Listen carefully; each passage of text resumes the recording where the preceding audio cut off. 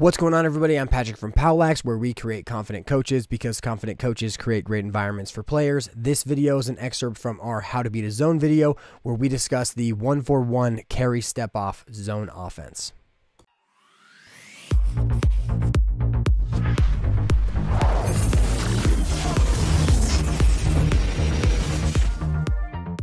This video is brought to you by POWLAX.com. This is where we house and organize all of the POWLAX lacrosse coaching content so that it's easier to find. And I'm just going to go through some of our sections right now, show you what it has to offer, so that if there's ever a time you need more lacrosse content, you know exactly where to find it. Our first section is our Master Coach section. This is all of our strategy videos, our offenses, defenses, man up, man down, riding, clearing, some box videos. This is also where this video will live, and it will probably be like the two-man game video that will be divided up into sections that correspond to each way that we are going to try to beat the zone. Our next section is the drill section. This includes offensive, passing, shooting, dodging drills, defensive drills like approaches, concept drills to teach players concepts we're going to use in games, and of course, player favorite drills like the do scrapping drill, general one-on-ones, and of course, West Jenny.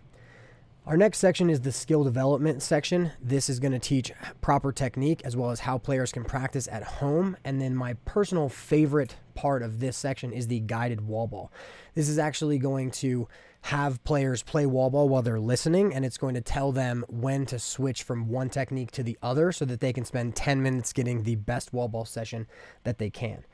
Finally is the new lacrosse section. This is what we want to send to any of our brand new players and parents to get them started off on the right foot. The first video is What is Lacrosse?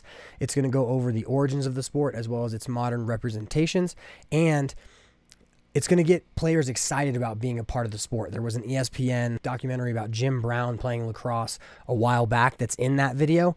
It absolutely hypes people up.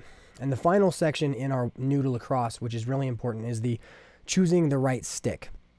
This is going to teach people about pocket mechanics so that when they buy a brand new stick, they either know to get it restrung or they just know that the stick might not work as well as others, so that when their kid struggles, they understand that it's the pocket's problem, not the kid. And hopefully they just get a good stick so that the kid will enjoy the sport.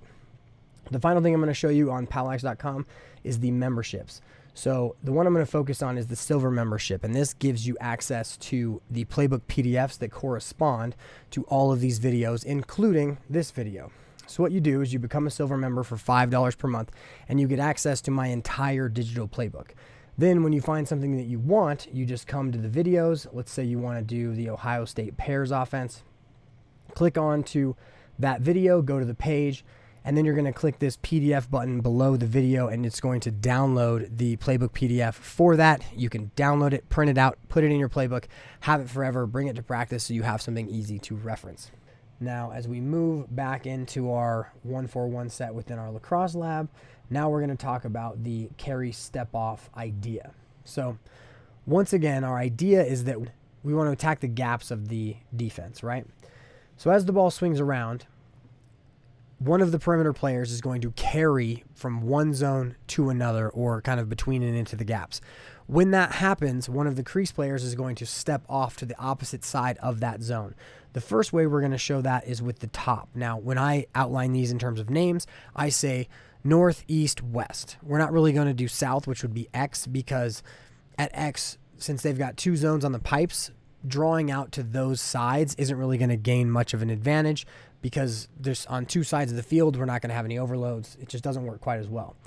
But so as one catches the ball here, he is going to carry to the right, to the left side of the field. And as he does that, 3 pops off into that space. Now, once he does that, if he throws back, now 3 has to rotate. We have this 2-on-1 with 3 and 5. And then if the ball goes back to 5, now this player, 6, has to curl up field to complete the 2-on-1 here. If he does that, he steps in to shoot, but if 6 rotates, he would be passing down. The next way we can do it is by using the sides. So when we do carry step-offs for the sides, the biggest key is that we have the player at X has to come and become the extra man on each side. So as this player, as 5 carries up the wing, he throws back. Now notice, once they get to the edge of these zones, as he throws back, we're just accommodating for these 2 zones, 3 and 6.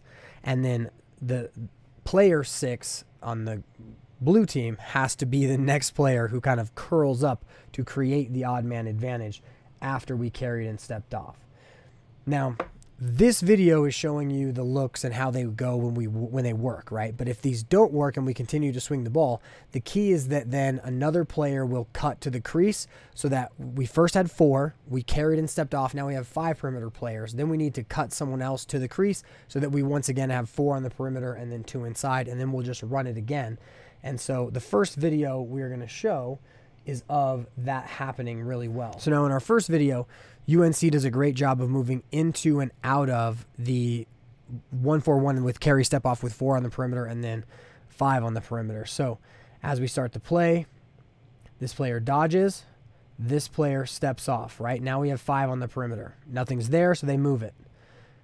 After a second, after they're looking, probing, swing the ball, and now the player who was originally on the crease to start with moves back into the middle, and they're going to run the play again. Now, as he comes to the middle, this player actually just pops off again, and it creates the same kind of overload scenario where then we have a great draw dump to a step down shot.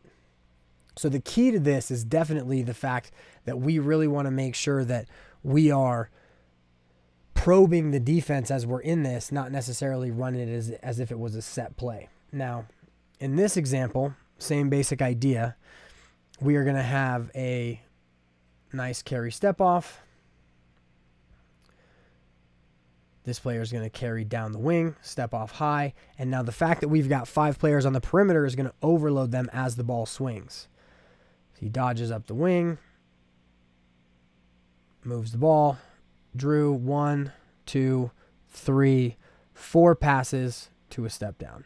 So it is about probing. It's about making sure that your players are just playing. Now, the next 3 examples are going to be the exact same play from the exact same game, and each one is going to give us a pretty decent opportunity. This is going to be our north step off. So catches it top center, carries to his right, throws back. Great look, step down. Next one, same basic idea. Ball's going to swing to top center. He's going to carry to his right, have a nice little step down. Now we rotate, one more to a good shot, decent look. Finally, same exact thing. Carry, step off, 1, 2, and this time he hits it. So if they're going to operate by the same principles, we are going to operate off of the same ideas. And so this is something that a lot of players seem to have trouble with, is they think that because we're running the same play again against the same defense, we're going to have the same result. But you never know which new defenders are in, who's going to miss an assignment. So each time you run it, it's got to feel like a brand new play. Okay. I really hope you guys enjoyed this video. Let me know what you guys thought down in the comments section. Make sure to hit that like button, subscribe, hit the notification bell, hit me up on TikTok, Instagram, Facebook, all of the above. Have a good one. I will see you guys in the next video.